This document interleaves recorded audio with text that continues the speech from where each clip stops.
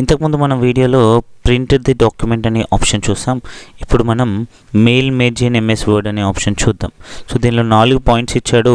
Create main document and data file for male merging the files from letters using mail merging, mailing labels using mail merging. So we'll see all these options at one go. So దీనికోసం నేను create main document and data file for male merge అన్నాడు కాబట్టి నేను ముందే ఒక లెటర్ని prepare చేసి పెట్టుకున్నాను. సో ఈ విధంగా ఉందా letter. So parents meeting invitation letter prepare చేసి పెట్టుకున్నాను. అదేవిధంగా అడ్రస్ లిస్ట్, మనకి ఎవరికైతే పంపించాలనుకుంటున్నామో అడ్రస్ లిస్ట్ సెలెక్ట్ చేసి పెట్టాను. అయితే యూజువల్గా ఈ మెయిల్ మెర్జ్ అనే ఆప్షన్ ఎందుకు యూస్ అవుతుందంటే, ఇక్కడ నాకు ఎంతమంది స్టూడెంట్స్ ఉన్నారో అంతమందికి నేను సపరేట్గా లెటర్స్ రాయకుండా ఒకే లెటర్ రాసి ఈ టు అనే ఫీల్డ్లో ప్రతి ఒక్కరి ఇండివిజువల్ నేమ్ వచ్చేటట్టు చేయడానికి కోసం ఈ మెయిలింగ్స్ అనే ఆప్షన్ యూస్ చేస్తాం.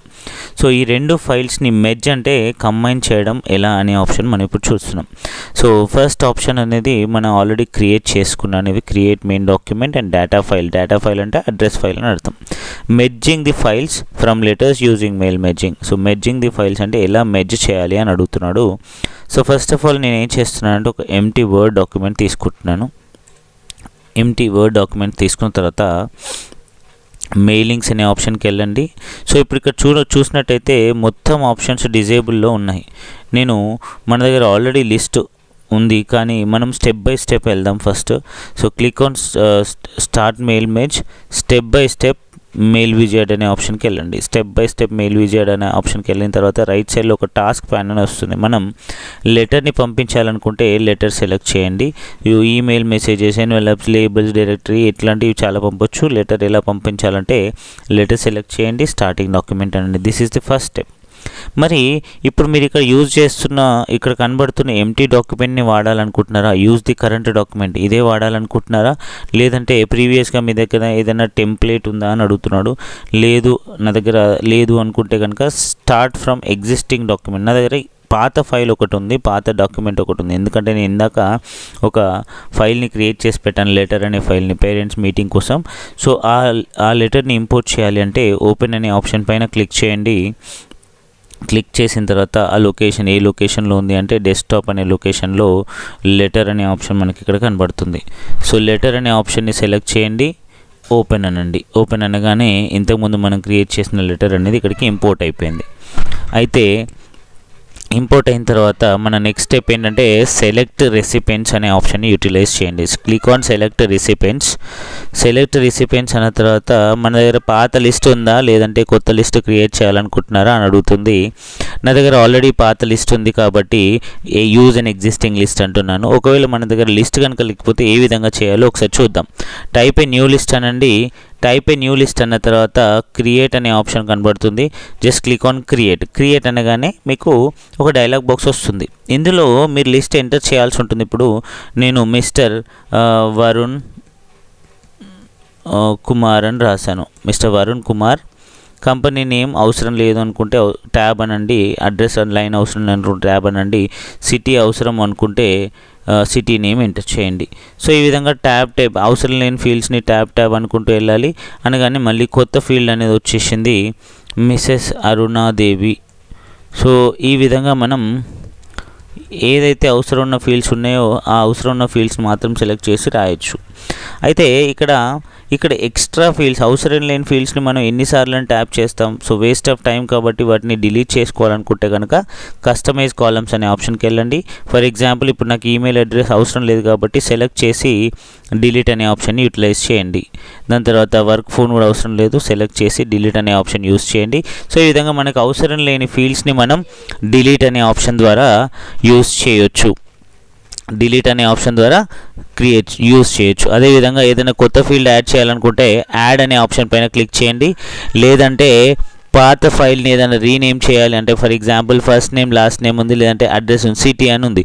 ఈ సిటీ అనే ప్లేస్ని నేను రీనేమ్ చేయాలి అనుకుంటే కనుక రీనేమ్ అనే ఆప్షన్ పైన క్లిక్ చేసి ప్లేస్ అని రాసి ఓకే అని చెప్పేసి ఓకే అనండి. ఇప్పుడు చూసినట్టయితే మనకి అడ్రస్ ప్లేస్లో మనకి ఇక్కడ ప్లేస్ అనే ఆప్షన్ కనబడుతుంది. సో ఈ విధంగా రీనేమ్ చేయొచ్చు. ఈ విధంగా మనం ఎన్ని నేమ్స్ కావాలంటే అన్ని నేమ్స్ ఎంటర్ చేసుకొని ఓకే అనగానే ఈ పర్టిక్యులర్ ఫైల్ని సేవ్ చేయమని అడుగుతుంది. ఏదో ఒక నేమ్తో సేవ్ చేయండి. లేదు నాకు ఆల్రెడీ అంటే ఈ విధంగా కూడా చేయొచ్చు. లేదు నాకు ఆల్రెడీ లిస్ట్ ఉంది కాబట్టి నేను ఏం చేస్తానంటే యూజ్ అన్ ఎగ్జిస్టింగ్ లిస్ట్ అంటాను. అన్న తర్వాత బ్రౌజ్ అంటున్నాడు. బ్రౌజ్ అంటే వెతకండి అంటున్నాడు. బ్రౌజ్ అనండి. బ్రౌజ్ పైన క్లిక్ చేయగానే మన ఫైల్ ఎక్కడుంది, ఇంతకుముందు మనం అడ్రస్ అనే ఫైల్ సేవ్ చేసుకున్నాం కదా, అది ఎక్కడుంది అంటే మనకి డెస్క్టాప్ మీద అడ్రస్ అనే ఫైల్లో ఉంది. ఓపెన్ చేయండి. ఓపెన్ చేసిన తర్వాత ఏ షీట్లో ఉంది అంటే షీట్ నెంబర్ 1లో ఉంది. సో ఈ విధంగా చేసిన తర్వాత ఎవరెవరు ఇందులో ఉన్నారనేది క్లియర్గా మనకు కనబడుతుంది. Click on okay. ఇప్పుడు నేనేమంటున్నానంటే అడ్రస్ ప్లేస్లో వాళ్ళ నేమ్ రావాలి, 2 ప్లేస్లో వాళ్ళ నేమ్ రావాలి. నేమ్ ఎలా రావాలి అంటే సో నెక్స్ట్ స్టెప్ ఏమన్నా రైట్ ఏ లెటర్ అన్నాం. మనం ఆల్రెడీ లెటర్ రాసేసిన తర్వాత ఇప్పుడు ఇక్కడ ఎక్కడైతే నేమ్ కావాలనుకుంటున్నామో కర్సర్ ప్లేస్ చేయండి. మోర్ ఐటమ్స్ పైన క్లిక్ చేయండి. క్లిక్ చేసిన తర్వాత మన లిస్ట్లో ఏమేమైతే కాలమ్ హెడింగ్స్ ఉన్నాయో అవన్నీ ఇక్కడ కనబడుతుంటాయి. So name, father name, address. So first name రావాలి, దాని తర్వాత ఫాదర్ నేమ్ రావాలి, దాని తర్వాత అడ్రస్ అనేది రావాలి అని చెప్పి నేను ఈ విధంగా ఫార్మాట్ అనేది ఇచ్చాను. వాళ్ళ నేమ్స్ ఎంటర్ చేయలేదు. ఎగ్జాక్ట్గా ఏమేం ఫీల్డ్స్ రావాలనేది మనం ఇక్కడ సెలెక్ట్ చేసాం. సో ఇప్పుడు నేను ఏమంటున్నానంటే నేమ్ తర్వాత ఫాదర్ నేమ్ నెక్స్ట్ ప్లేస్లో రావాలి, నెక్స్ట్ లైన్లో రావాలి, దాని తర్వాత అడ్రస్ నెక్స్ట్ లైన్లో రావాలని సెలెక్ట్ చేసి ఓకే అన్నాను. ఈ ఫార్మాట్లో రావాలి అని చెప్తున్నాను అంతే. నెక్స్ట్ ఏమన్నాడు, సో లాస్ట్ స్టెప్ అన్నమాట. మనకి ఇక్కడ ప్రివ్యూ యువర్ లెటర్స్, మన లెటర్స్ని ఒకసారి చెక్ చేసుకోమంటున్నాడు. ప్రివ్యూ లెటర్ అనగానే ఫస్ట్ లెటర్ సురేష్, రమేష్, హైదరాబాద్. సురేష్ వాళ్ళ father name Ramesh, Hyderabad. Dear parent అనే ఒక లెటర్ క్రియేట్ అయిపోయింది. అదేవిధంగా సెకండ్ రెసిపెంట్ కావాలనుకుంటే నరేష్, నారాయణ, హైదరాబాద్ అనే క్రియేట్ అయిపోయింది. సో ఈ విధంగా సెలెక్ట్ చేసిన తర్వాత కంప్లీట్ ది మెర్జ్ అనే ఆప్షన్ యూస్ చేయండి. యూస్ చేసిన తర్వాత ప్రింట్ అనే ఆప్షన్ యూస్ చేయండి. ప్రింట్ అంటే అన్ని పేజెస్ ప్రింట్ చేయమంటారా? ఎస్, అన్ని పేజెస్ని ప్రింట్ చేయమంటున్నాను. సెలెక్ట్ చేసి మన దగ్గర ఏదైతే ప్రింటర్ ఉందో ఆ ప్రింటర్ని సెలెక్ట్ చేయండి. మన ప్రింటర్ వచ్చేసి ఎక్స్పీఎస్ డాక్యుమెంట్ రైటర్ అని సెలెక్ట్ చేశాను. క్లిక్ ఆన్ ఓకే అనగానే ఈ పర్టికులర్ లెటర్ని సేవ్ చేయమని అడుగుతుంది. డైరెక్ట్ మన దగ్గర ప్రింటర్ కనుక ఉంటే ఆ ప్రింటర్ని యూటిలైజ్ చేయొచ్చు. ఇక్కడ మనకి ఎక్స్పీఎస్ సాఫ్ట్వేర్ని యూస్ చేస్తున్నాను కాబట్టి సో నేను ఇక్కడ ఈ పర్టికులర్ ఫైల్ని ఇన్విటేషన్ అనే ఫైల్ కింద సేవ్ చేస్తున్నాను. డెస్క్టాప్ పైన సేవ్ చేస్తున్నాను.